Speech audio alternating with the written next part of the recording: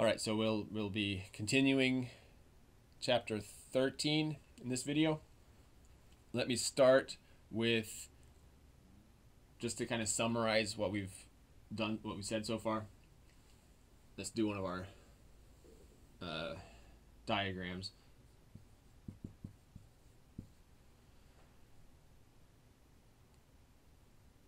We have rings, the set of all rings, so all kinds of different kinds of rings here. Within that set, we've got, this is too big, but commutative rings. And also within the set of rings, we have rings with a special unity element, a multiplicative identity element. Now, they may or may not be commutative, so there'll be some overlap here. Let me be careful with how big I draw it. I need to have space to draw it within it. So that the sizes are deceptive here, but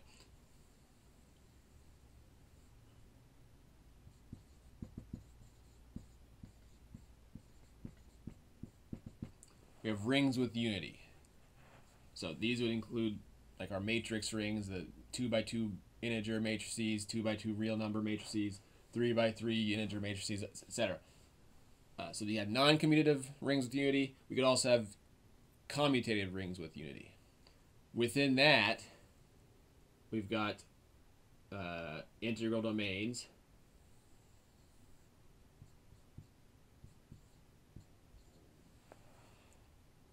So integral domains are commutative. They have a unity element, but they have a stronger condition of not having these things we call zero divisors. So these include things like the integers. They include integer polynomial rings and other things we mentioned last time. And then within integral domains, there's a very, very small set. I don't know if I have enough space to write it. Fields. So within that small bubble, I'd write fields. I have to make it bigger so I can write it. So fields. So fields are as good as it gets. They are a ring that has all of the properties that we have wanted. They're commutative, they have unity, they have no zero divisors, but the reason they have no zero divisors is actually because they have multiplicative inverses. All right. So, getting to my first point in this new video, we know that every field is an integral domain. It is not true that every integral domain is a field. There are things that are here but not here, like the integers or the integer polynomials. Those aren't fields. However, there is one thing we can say, and this is the theorem. This is a theorem.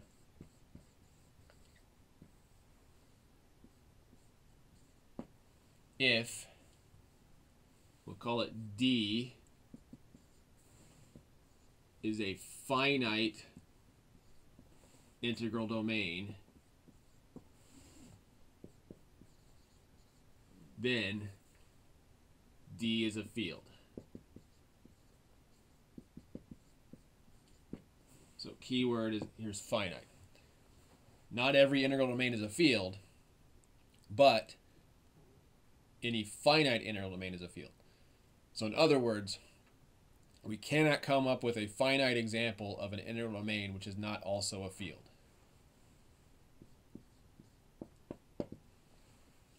Okay, so let's prove this. The theorem is not that important for us. The proof is nice just because it's an application of the last thing we proved last time about the cancellation problem, cancellation property of integral domains. So here's what we do. Let D be a finite integral domain.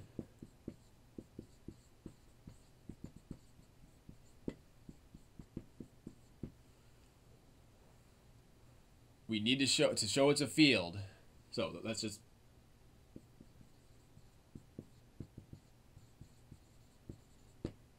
then if it shows a field, we have three things we have to check. It needs to be commutative, it needs to have a unity element, and then every non-zero element has to have an inverse. Two of those things are free, though. In an integral domain, part of the definition of an ID is it's commutative. Another part is it has a unity. So the only remaining thing to prove is that if I have a non-zero element, I need to be able to find an inverse for it, a multiplicative inverse. So let A be an element of D with A not equal to 0. And here, I should have said this last time. I was careless in the last video. On these, when I'm talking about rings and integral domains and fields, when I write 0 or 1, I really mean the 0 element or the 1 element. So I'm neglecting to put a subscript on it. This is 0 sub D. Okay, or 0 sub R if my ring is called R. All right, so A is not the 0 element. I need to find its inverse. So let's look at powers of D. Sorry, powers of A.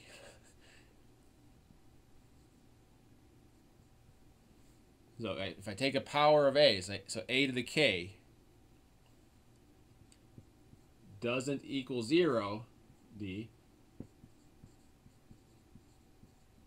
because D is an integral domain, and as we talked about before, as I talked about before, no zero divisor property can be thought of a couple different ways. One way is, if I have non-zero elements and I multiply them, I get a non-zero element. Well, here I have a product. It consists only of A's. A times A times A times A, K times. Each A is the same. None of them are 0. So I'm multiplying a bunch of non-zero things, so I can't get the 0 element out of it. So this is because D, I'll say, has no 0 divisors.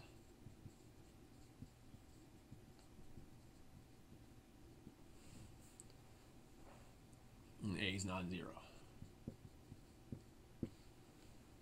All right. So if I look at for any K in the integers here.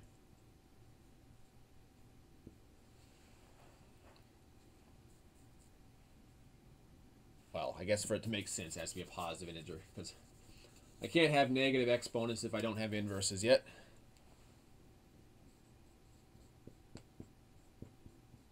So for K, a natural number, A to the K is not 0. All right, so now consider just the list. A squared, A cubed, A to the 4th, and so on forever. None of these are 0. But more than that, D's finite. Here I've started listing something that will go on forever. So I'm listing potentially infinitely many elements. However, I'm in a finite set. So if this list goes on forever, I have to start repeating elements. So since D is finite, this list must have repetitions.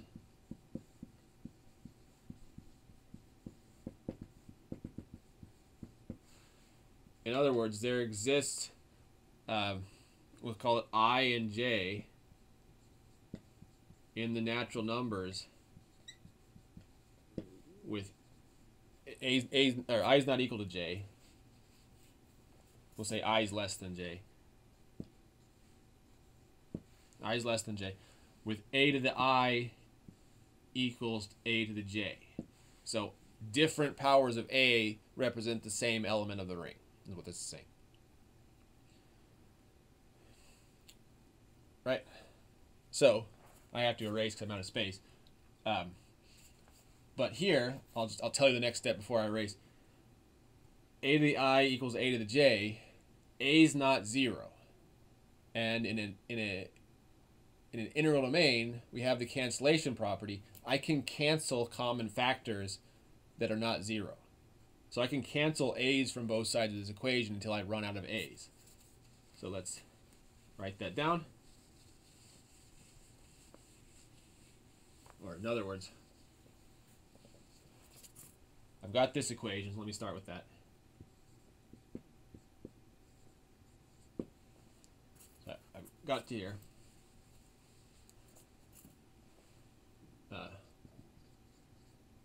Since a to the I is not 0, cancel a to the I from both sides. Then we get,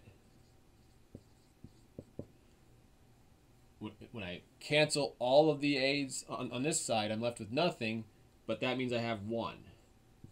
So a to the, 1 sub d is what I'm left with on the right, on the left.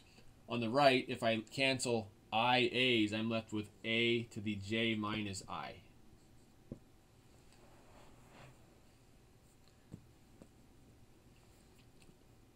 Okay, so now we're almost done. Think back to what we're trying to do. We want to show that this is a field, so we were trying to show that a, the non-zero element a, has a multiplicative inverse. And I'm almost there. I have a product of a's that give me 1. They give me the unity. So that product of a's, I can peel off an a, and now I have a times something else gives me 1. So we have 1 sub d equals a times a to the j minus I minus 1. So I just take one of the a's and treat that by itself and leave the rest of them there. So therefore, a to the j minus I minus 1 is a multiplicative inverse for a.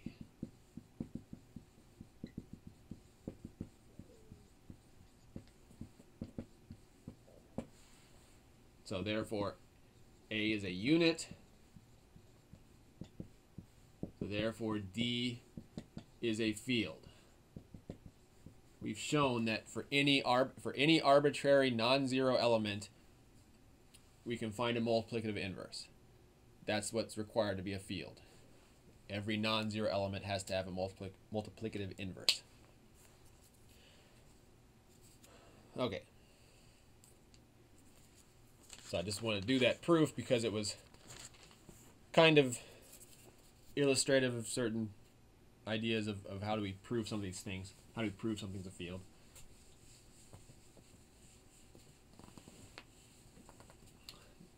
Now I want to change course a little bit. We're still in the same section, but I want to introduce another definition. Like I said a couple videos ago, ring theory is just has all kinds of definitions. Most of the time is spent explaining the meaning of definitions. So the next one is the characteristic of a ring. Let R be a ring. Let R be a ring.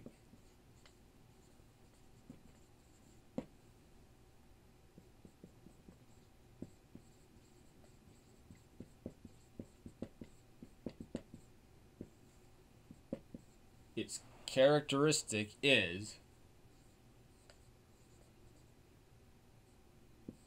denoted by char R, or char of R, characteristic of R. And this is a tricky definition to write. It's the least positive integer in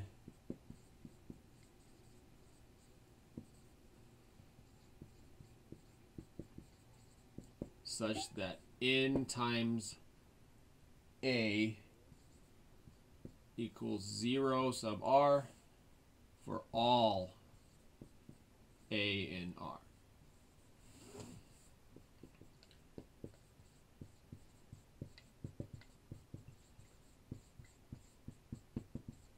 If no such integer exists, then the characteristic of R is defined to be 0. Now here's why we really have to be careful with this 0 sub R stuff. This 0 is the integer 0. This 0 is the 0 element of the ring. Okay, so let's look at some examples.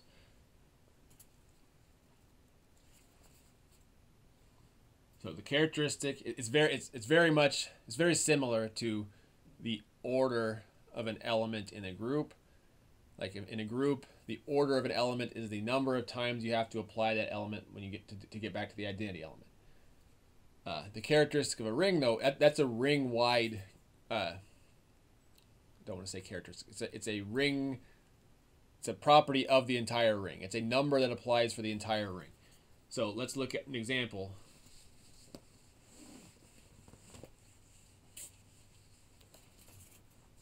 So let's compute the characteristic of Z4. So I have 4 elements, 0, 1, 2, and 3. So basically what I want to do is I want to look at all the integer multiples of these numbers. So, and I want to stop when I get to 0. So let me list them here. The integer multiples. Integer multiples.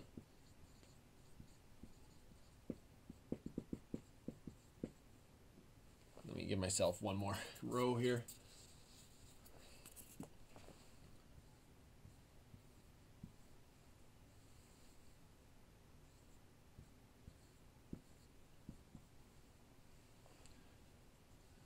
Okay, so these are integers here. I want to add each of these ring elements this many times. So 0, I guess I don't need to start with 0. Sorry. I don't need to worry about 0 because we're looking for positive integers. So 0 one time is 0. 0 plus 0 is still 0. 0 plus 0 plus 0, so 3 zeros is still 0. 4 zeros is still 0. So 0, there's no issue. It's always going to be 0. If I keep adding 1s, well, 1 plus 1 by itself is 1. 1 plus 1, so 2 times 1, that's 2. 3 times 1, that's 3. 4 times 1 is 0 because we're working mod 4. Now 2. 1 times 2 is 2. 2 times 2 is 4, but mod 4, that's 0. 3 times 2 is 6, mod 4, that's 2. 4 times 2 is 8. 8 mod 4 is 0. Now 3, 1 times 3 is 3. 2 times 3 is 6, mod 4 is 2. 3 times 3 is 9, mod 4 is 1. 4 times 3 is 12, mod 4, that's 0. So the characteristic of the ring is the first time where my entire column is 0, and every single ring element ends up as 0 with that multiple. So for Z4, the characteristic is 4, because when I take 4 of any element added together, I always get 0. Okay. However, I can't make a table, obviously, but if I did the integers, the characteristic of the integers, if you just look at the multiples of 1, so that's just going to be counting, right? 1, 2, 3, 4, 5, and so on. There's no modding, so if I keep adding in the integers, I'm never going to get back to 0. I'm just going to keep getting bigger and bigger forever. So in that case, we specially define the characteristic to be 0. Okay, so in general, the characteristic of a ring needs to be a non-negative integer. The only time it is 0 is when you can find an element that will never make it back to the 0 element, no matter how many times you add it. All right. Let's do Another example here.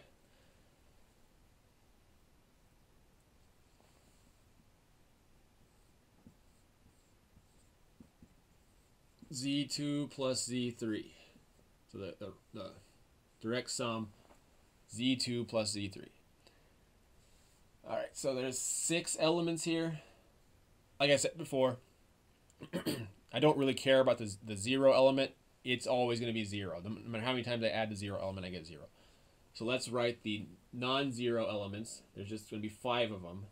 I've got 1, 0, 1, 1, 1, 2, 0, 1, and 0, 2.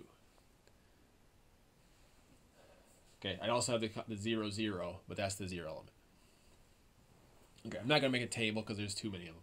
But let's think about, for each of these, what's the best way of doing this? How am I going to get 0 by addition? Well, if it's 1, 0, if that's my starting element, and I keep adding it, the only thing that's changing is the first coordinate. And the first coordinate, that's done mod 2.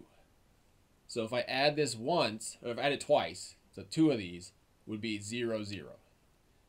If I have 3 of them, then I have 3, 0, but the 3 is mod 2, so that becomes 1, 0 again. If I have 4, I would have 4 mod 2, which would be 0. So this is 0. Let me do it like this. N times this equals 0, 0 when n is even.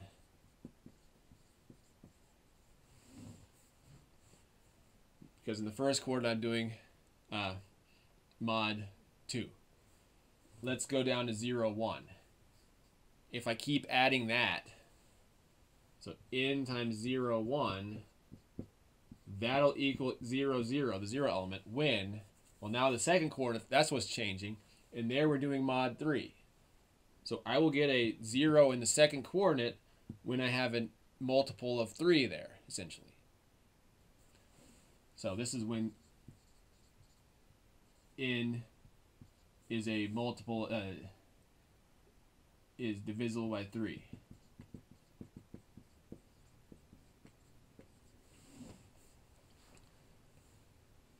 Let's see. Same with this, 0, 2.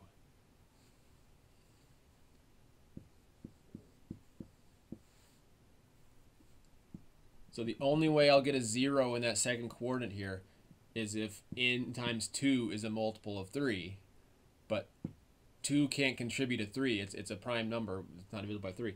So the only way I'll get a multiple of 3 there is if n is a multiple of 3.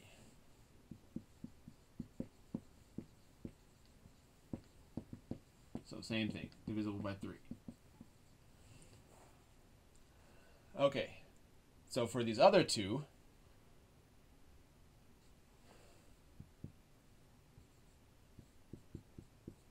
so without modding, n times 1, 1, that's n. But now in the first coordinate, I need to mod by 2, and in the second coordinate, I need to mod by 3. So when will I get 0, 0? That'll happen when n is both a multiple of 2 and a multiple of 3.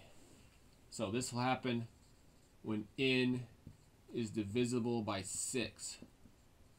It's divisible by 2 and by 3, so it's divisible by 6. The same thing's going to be true about 1, 2.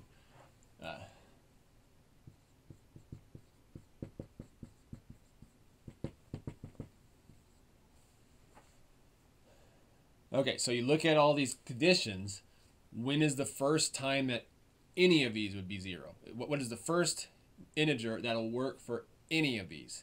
Well, it has to be even, it has to be divisible by 3, and it has to be divisible by 6. That's to satisfy all 3 of those conditions. Well, 6 does it. So the characteristic of this would be 6. Okay, so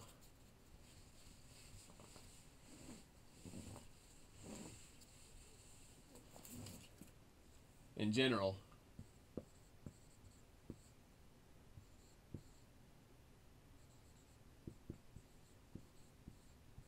if I've got two of these, for example, characteristic of Zm plus Zn, that's going to be the least common multiple of m and n. So 2 and 3 gives me 6.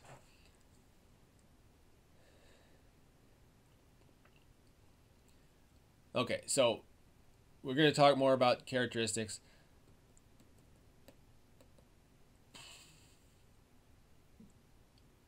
But before we get to really prove anything about them, as this last example I hope illustrated, it's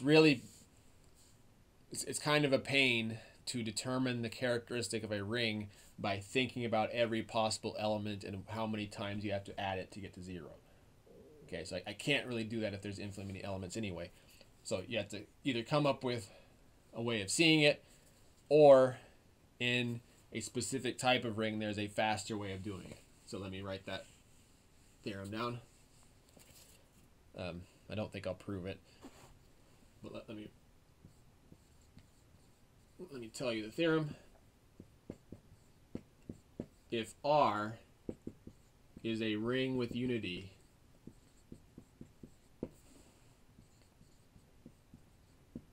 let's call it 1 sub R, then I can compute the characteristic of R basically by just thinking about the unity element.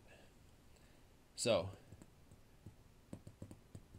I guess I have to do two cases. It is the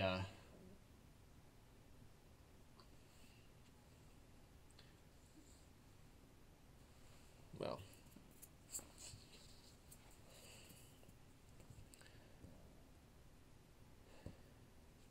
it's the least positive integer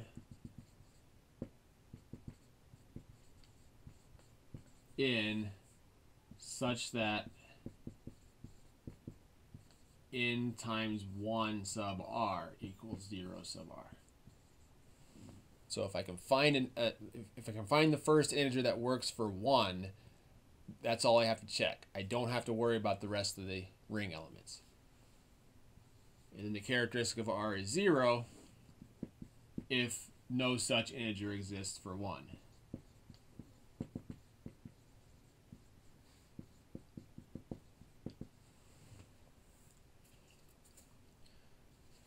Okay, so let me illustrate this. So I'm not going to prove that this is true. It's a fairly simple proof. It's just kind of a mess to write down, especially on a limited whiteboard like this. Let me just show you how we can use this for some examples. So if you didn't believe me about the Zm plus Zn stuff, suppose I had, let's do a more complicated one. We have Z5 plus,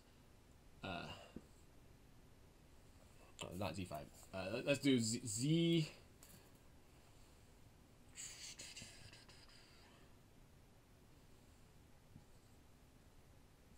Z2 plus Z4. Okay, so we already know what the answer should be because I told you the rule. But suppose I wanted to compute it from scratch, except we can use that last theorem. So this is a ring with unity. So the unity element here is 1, 1. A 1 in both coordinates. So now what I'm saying is I just have to look at the multiples of this, the integer multiples of this. So 1 times this is 1, 1. 2 times this is this plus itself. So that's going to be, well, in the first coordinate, 1 plus 1 is 0. In the second coordinate, 1 plus 1 is 2. And now I'm just going to keep adding 1 1s to this. So the next one will be 1, 3. And then the next one, 4 times 1, 1.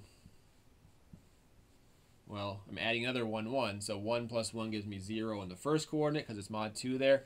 3 plus 1 in the second coordinate is 0 mod 4. And so I got to the 0 element. 0, 0 is the 0 element. And it took 4 applications of this unity. So the characteristic of Z2 plus Z4 is 4. Okay, I don't have to worry about the rest of the elements because once it works for one, it'll work for the rest.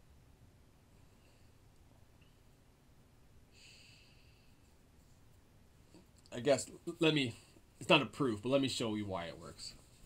The key observation about, so here's why the theorem works. So suppose that n times 1r is 0r. I basically need to show that that n will work for any other element.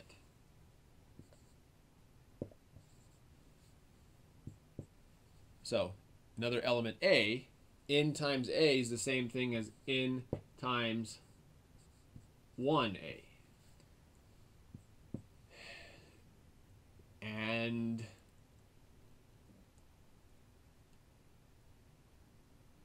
I better be careful about it. N times 1a. Yeah.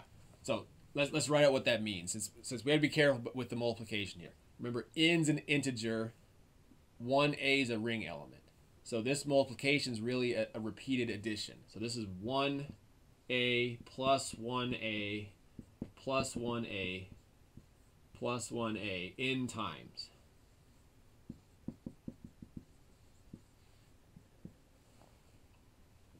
Well, I can factor out an a from that.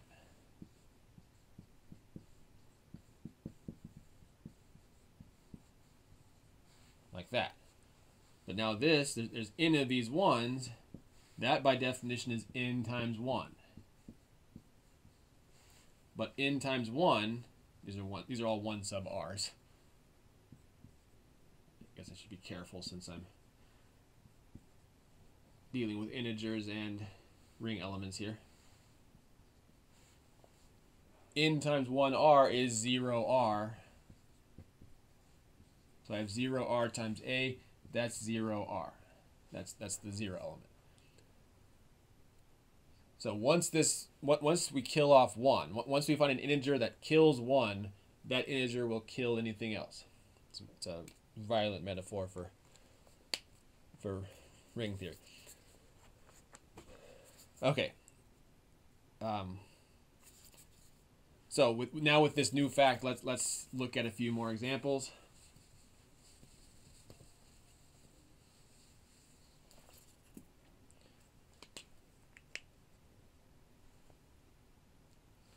So let's suppose R has unity.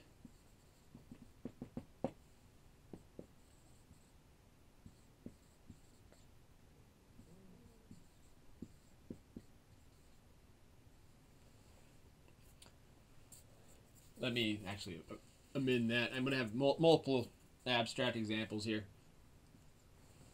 Let's have R and S be rings with unity. R rings with unity.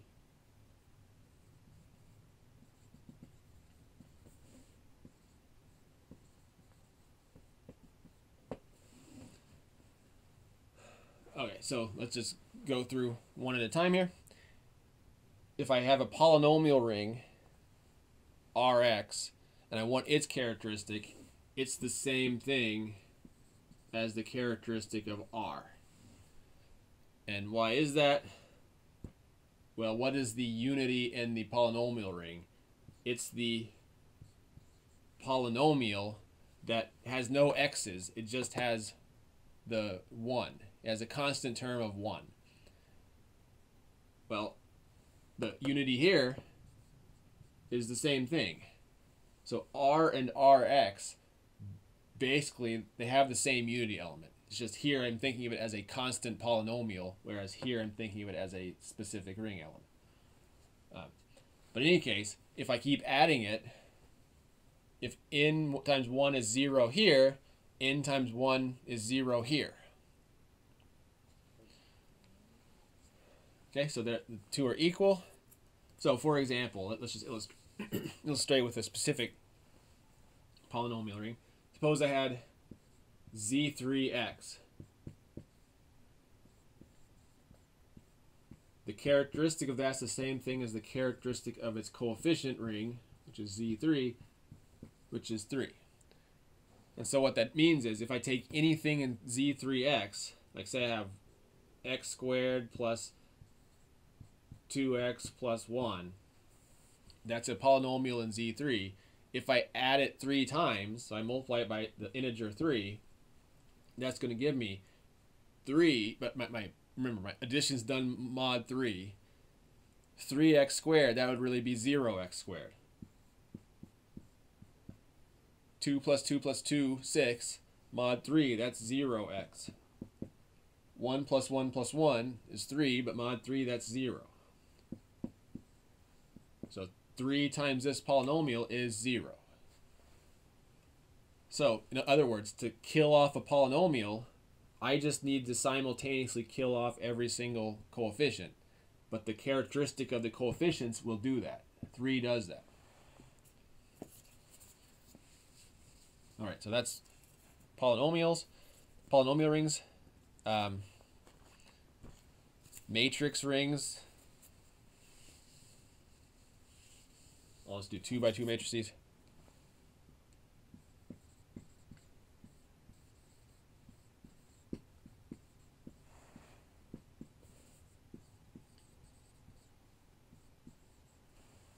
The characteristic of a matrix ring is also the same as the characteristic of the underlying ring. So again, like if I do matrices with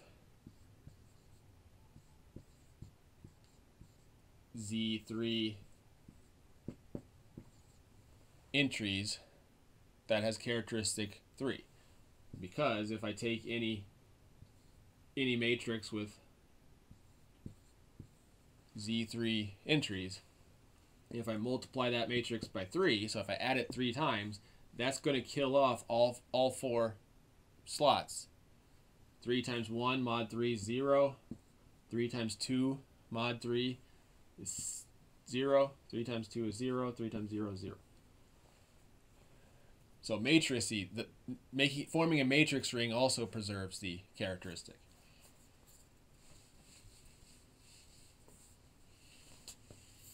Oops. Did all that.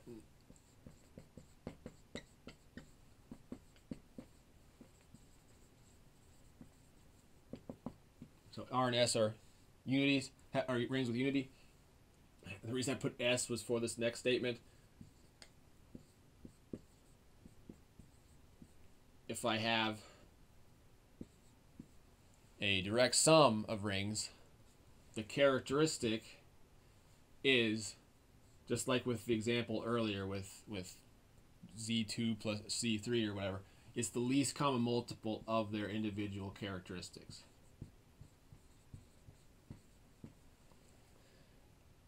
Because I have to, if I take 1, 1, I have to simultaneously kill off 1 in both places.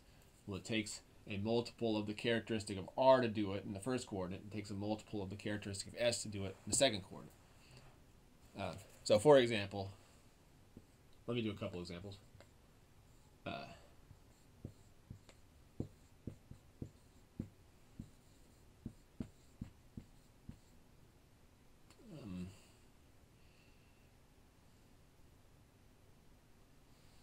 guess I can't do it. Z3x and the direct sum of these two things. Z3x plus M2Z4. So we want to figure out the characteristic of each of these. Here it's 3, here it's 4. So it's the least common multiple of 3 and 4, which would be 12. Okay, so that's simple enough. I do want to mention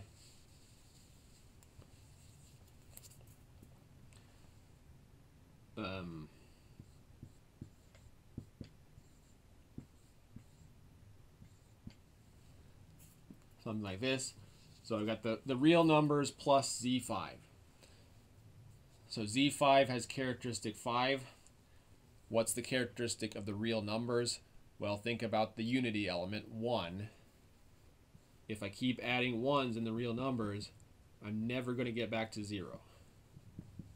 Doesn't matter how many times I add 1 in the real numbers, I'll never get 0. So that characteristic would be 0. If I never get back to 0, the characteristic is 0. Okay, so then what's the least common multiple of 0 and 5? Well, every multiple of 0 is 0, so the least common multiple is 0.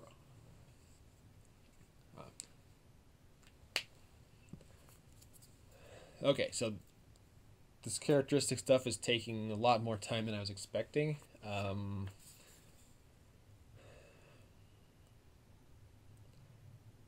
think it'll take me more than 10 minutes to finish the rest of what I want to say with characteristics.